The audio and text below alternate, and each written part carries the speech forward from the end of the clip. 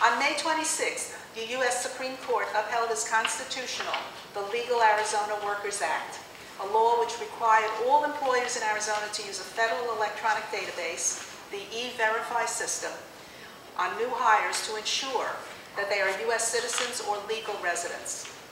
This decision by the U.S. Supreme Court gives hope to New Jersey's jobless and New Jersey's taxpayers. Almost 9% of New Jersey jobs are held by illegal immigrants, according to the Pew Hispanic Center. Why? Greedy employers hire illegal immigrants instead of citizens so that they can pay lower wages and offer no benefits. While these exploitative practices are going on, working Americans are without jobs due to unfair competition from illegal immigrants. To rectify this situation in Arizona, the Legal Arizona Workers Act allows the state to strip employers of their business license upon the second violation of the law which bars hiring illegal immigrants. There is no excuse for New Jersey to look the other way while illegal immigrants are taking jobs away from U.S. citizens in our current situation of high unemployment. It is estimated that over 400,000 New Jersey citizens, or 9.3% of the population, are unemployed.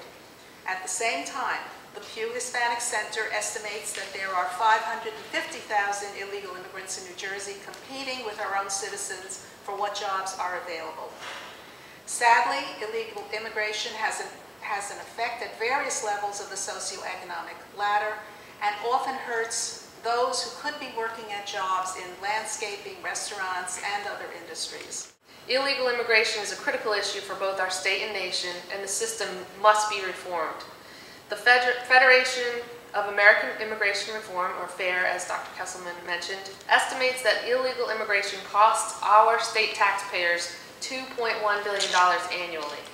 New Jersey continues to be a sanctuary state for illegals because they know that they can come to the state and receive many free benefits, and certain unscrupulous employers freely break immigration labor law in hiring the undocumented.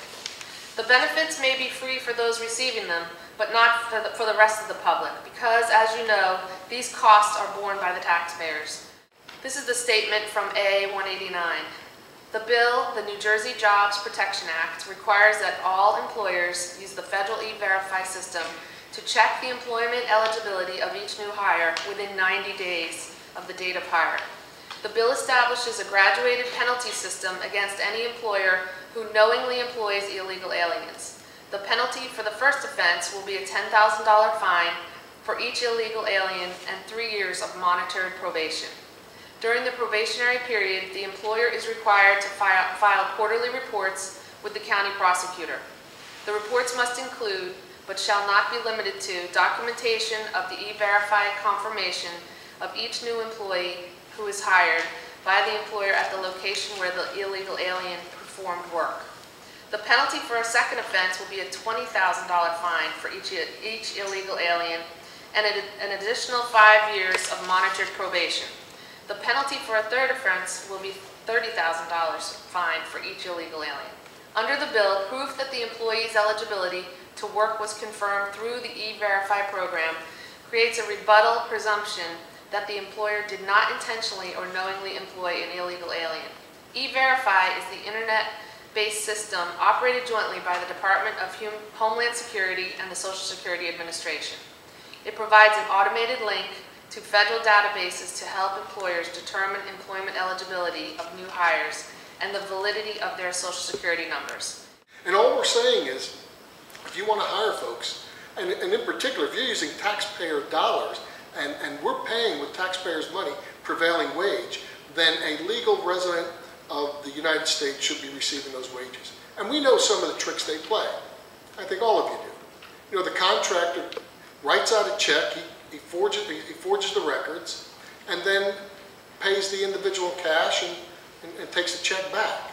So they're getting around all of the laws. The database will prevent that. The heavy fines, we believe, will prevent that. And so when we talk to the folks on the other side of the aisle and we ask them to co-sponsor, we're going to say, if you really want to help people, we need to create jobs. And this is one way to do it.